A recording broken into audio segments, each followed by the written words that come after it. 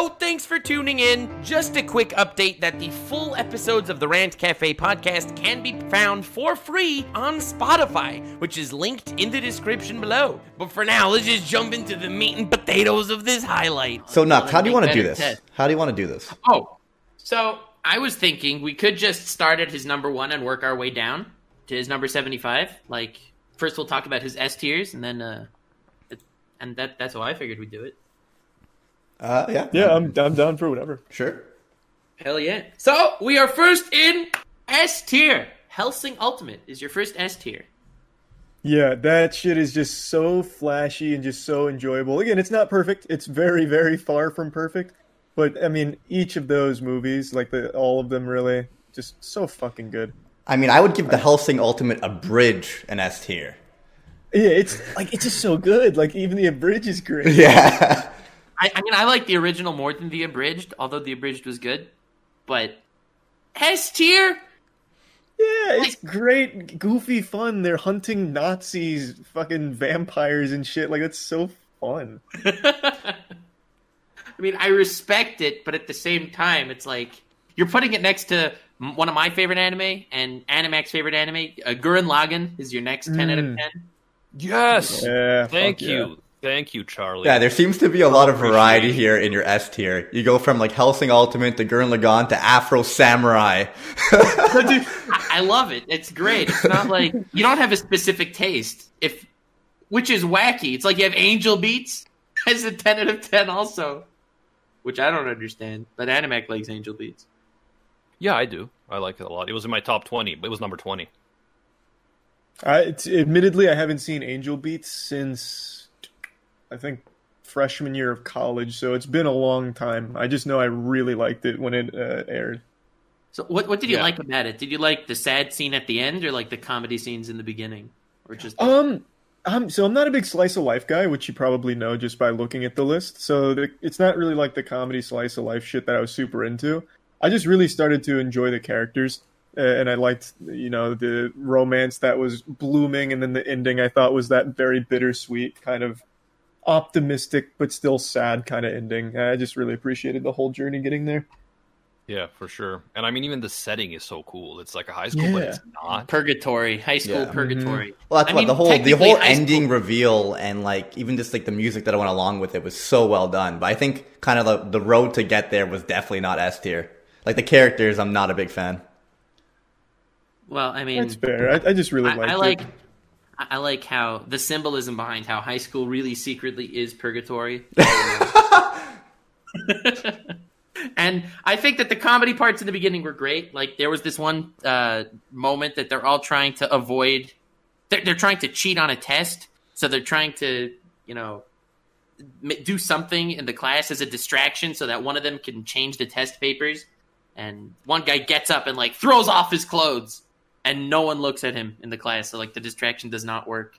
So then they rocket launch his chair into the ceiling. All right. And then they do that same thing for like 5 people in a row. They each try something crazy and no one pays attention.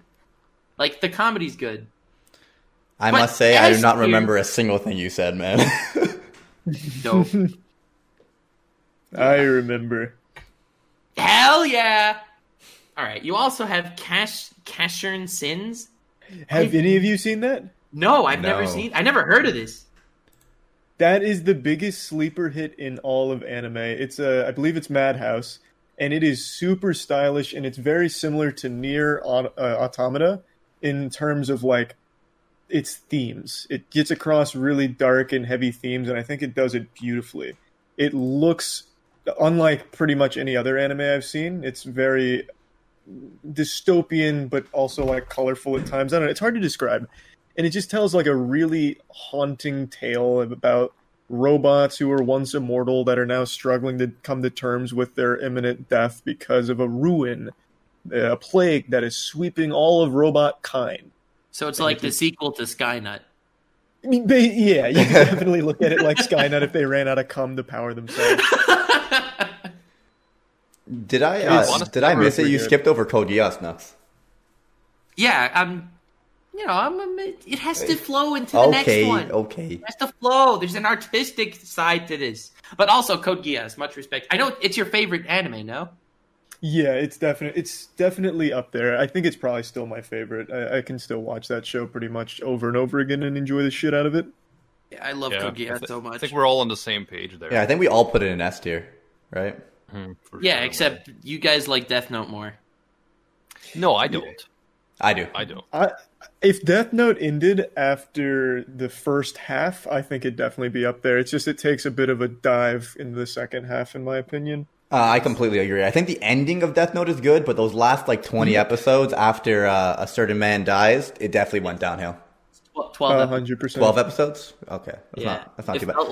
It felt like 20, though. I'm just such a character-driven person, and I feel like I like the characters in Death Note more than Code Geass. Like, I love Lelouch, but, like, Suzaku could fuck off, and who else was there? No one. Well, yeah. There were a lot of great characters. You're just going to do my boy Jeremiah Gottwald like that? Yo, I am going to do Jeremiah Gottwald like that. Who the hell is he? How could you do Jeremiah? You don't remember the great Jeremiah Gottwald? I'm Goldfish Briggs. You think I can remember anything that I've watched, like, if I haven't watched it within a year? Get out of here. Dude, Charlie, are you with me? Are you with me that Valletta is one of the most underrated waifus in anime? I'm not a huge waifu guy, but I'll go with yes on that just for the sake of it. Thank you. That means a lot to me, man, because people undervalue my girl Valletta, but she blossoms into a beautiful, beautiful wife. Did she do things in Code Geass? Yes. Everyone does things in Code Geass. Even Rolo. Even when Rolo was introduced, dude. Yes. Yeah, I thought he was great. Like, he got so much shit from the community for some reason, but I thought he was, like, a really fucking great character. Used by Lelouch, but still, trying his best to ignore it. Like, oh no, I see the real you, even though he's, like, just blatantly being used. Like, it's really good. And like, Lelouch turns his insecurities against him to make him, like, a puppet, sort of. And even at the end of Rolo's story, without spoiling too much, like, Lelouch lies to him at the very end, but, like, selflessly.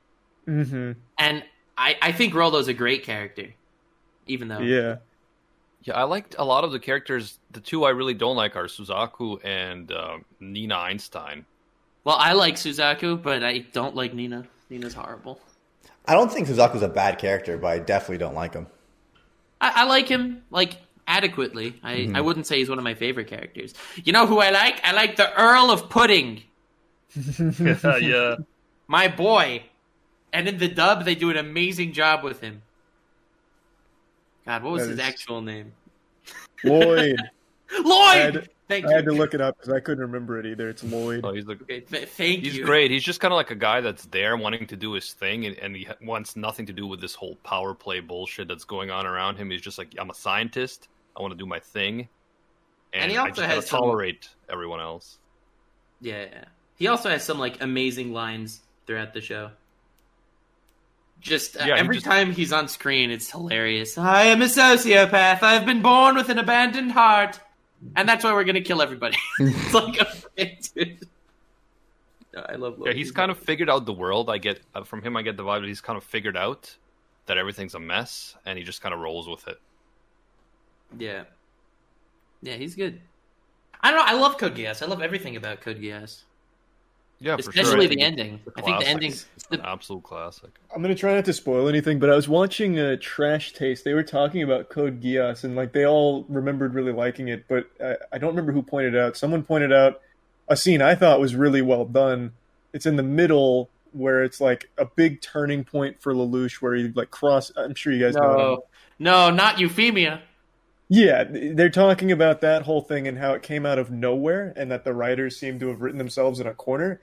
But I thought that was super well done because, like, an episode or two ago, CC was talking about how, like, the Geass can, like, go out of control with overuse and shit. Right, and we just met Mao, like, that dude that could read everyone's minds, and, like, the Geass took over. He started, Yeah, I thought they did a great job of setting that all up. I didn't think that came out of nowhere. And, like, so I don't know. It's like it's become the community consensus that that's a bad scene somehow. Yeah, I don't really get it.